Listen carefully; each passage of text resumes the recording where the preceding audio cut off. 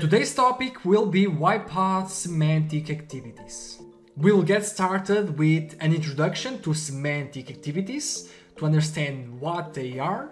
Then we'll have a brief overview about each semantic activity currently available.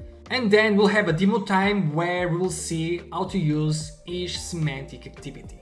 Semantic activities are activities currently specifically designed for working with forms, offering a direct and powerful method for data extraction and input. And they cut throughout complexity, allowing you to utilize a semantically flexible approach powered by AI and UiPath advanced internal components, such as AI-powered proprietary DOM analysis, which basically extracts all usable UI elements from a form, semantic matching engine, which adds resilience to your automations by semantically matching text labels, ensuring stability against UI changes, and semantic targeting and execution engine, which eliminates traditional selector-based challenges, enabling seamless targeting and execution without the usual complexity and resilience issues related to using selectors. Now, from this introduction, let's get a brief overview over each semantic activity currently available. So we have three semantic activities, and let's get started by the extract form data that, as the name indicates, extracts data from a form.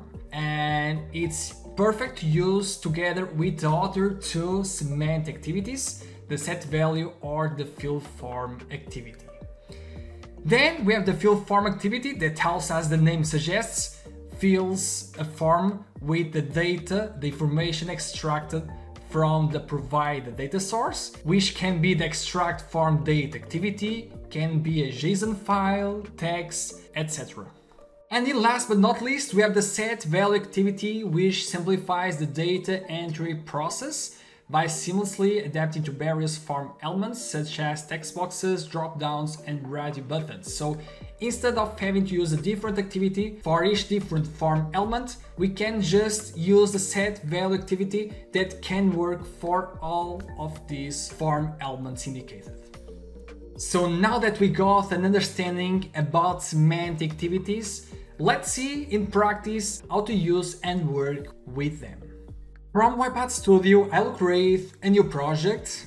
The semantic activities are available both on Windows and cross-platform compatibility, and for this tutorial I'll use cross-platform. Important to highlight that in order to be able to use semantic activities, it's required to have the UI Automation Activities package on the version 24.4 or greater. So let's start with using the extract form data semantic activity. So here on the activities panel, I will search for extract form data. I'll drag it to the project. It requires to be inside of a scope of a use browser activity. So let's use it. And now the tab to automate, I'll select this page where I have a form with data. So let's select. And now inside, let's drag the extract form data activity, which will use the power of AI to extract the form data. So first we'll discover the fields on this page to then extract the data from the fields. So let's click on Discover Fields from Screen. And here you can see the fields discovered on the screen. We can see here all that are on the screen. So all the fields were detected. And we get as output the data from each form field. Now to test this extract form data and see if it's working properly, nothing better than using the fill form semantic activity. So let's here use the fill form semantic activity, which needs to be also inside of a scope. So in this case, a use browser activity. And at this time, I'll indicate another page which has a form with the same fields as the form from where we are extracting the form data with the semantic activity. So here I'll indicate the page that has a form to fill. And now let's drag inside the fill form semantic activity, and we just need to provide the data source for this activity. By default, it will find and fill the form found on the page. so we don't need to use the typing tool, select item, so we don't need to use activity for each field that is here on the form. So here the data source will be the one that comes from the extract form data semantic activity. So here I'll just declare a variable form data and increase its scope to be accessible on the whole workflow. So here I'll just increase the variable scope. And now let's here use the variable. And that's basically it. So let's test and run. So it should extract first the data from this page and then fill the data from this form on this one on the correct fields. So I'll execute the workflow.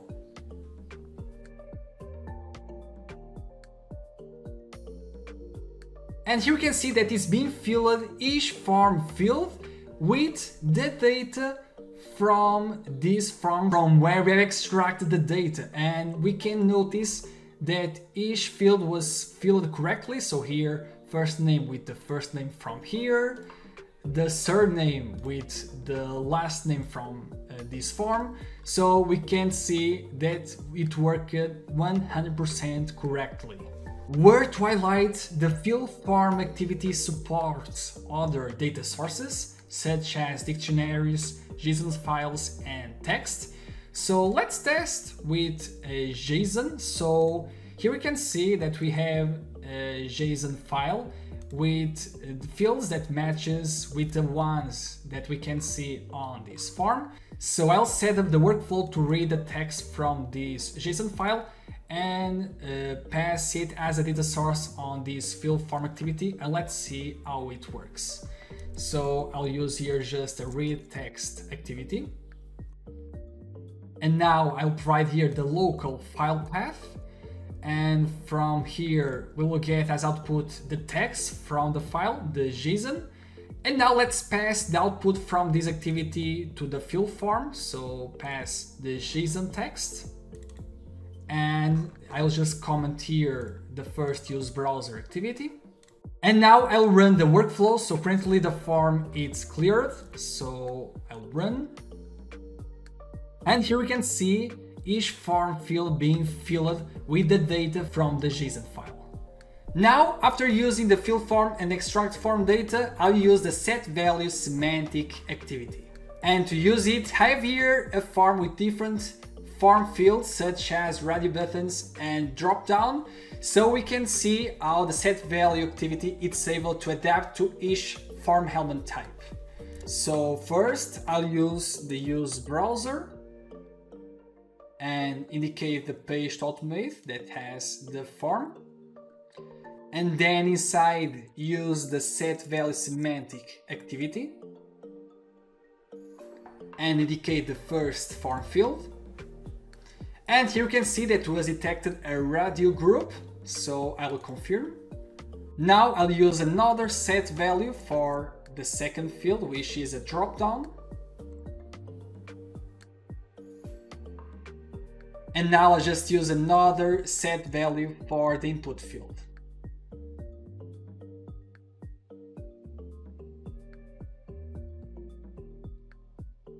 So now we have to provide the value to each set values. So for the first field, let's indicate to select the first option, the option 1.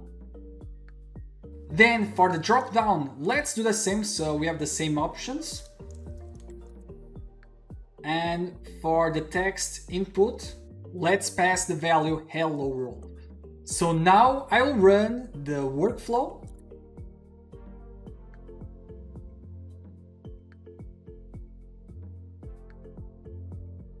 And here you can see that the set value semantic activity was able to handle the different form element types. So I'll just do one more run with different values. So for the radio buttons, select the option 3, drop down option 2. And just before running the workflow again, I'll clear the form. And now run the workflow again.